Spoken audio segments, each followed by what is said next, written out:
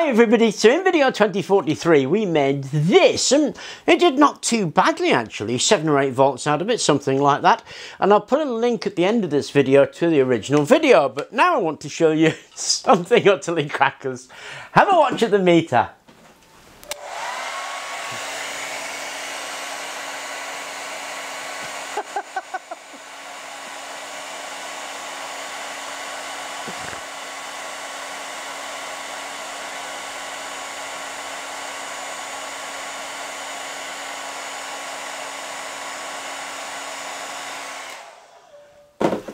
How about that? I used a hairdryer about the same distance because I used it on the other one as well. Not a great test, but it does give us some kind of comparison.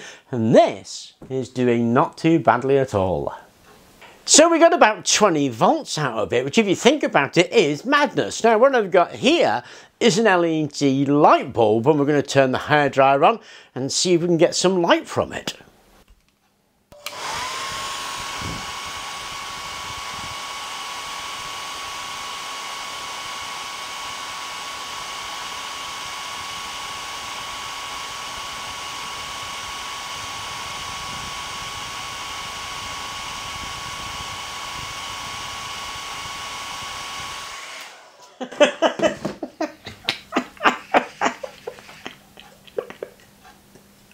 So with all the best will in the world, that was a dramatic improvement. And of course you have to ask yourself the question, well, what did we do to it?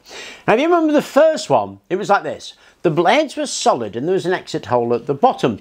And effectively what that makes this is a drag type turbine. Basically the wind hits it and it's the force of the wind hitting it that pushes it round, if you like. And then there's an exit hole here. Now of course we had 2 of those. There's an exit in there and it was hitting this and we were getting extra out of that as the wind exited, which is also why they had to be mirrored. So that worked really quite well and it was an interesting idea. This one, what I've done is I've basically hollowed out the centre. So these are twisted blades and we've got a nice exit hole here, and of course it's identical here. What we've done is change the drag type into a lift type. So we've got a lift type turbine now. So this one can spin faster than the wind. This one can't because it's been pushed by the wind, but this one uses an element of lift as well as drag, and so we get a better performance out of this. Now you have to remember that this is actually a dual rotor. The concept here is identical to the concept here. Now we're not putting the blades on one rotor and doubling the blades, we're using a dual rotor, which means we're using the extra bit to drive these back. Now if you're not sure about this, this is a hot topic in research and it's worth looking at some of the papers to explain it a bit more, but we're using this dual rotor system. We've bent those blades round. That's all we've actually done. We just bent the blades round instead of having them sticking straight out.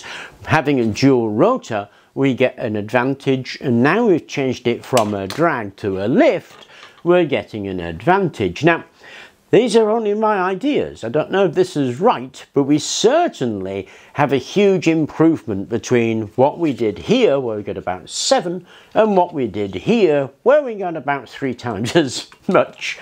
So we can't say much about what this one actually does, but we can say a lot between this and this. We can do the comparison because we've done it in the same way. So we know that this performs better as a lift type when we're using this dual rotor system. Anyway, I hope you enjoyed the video.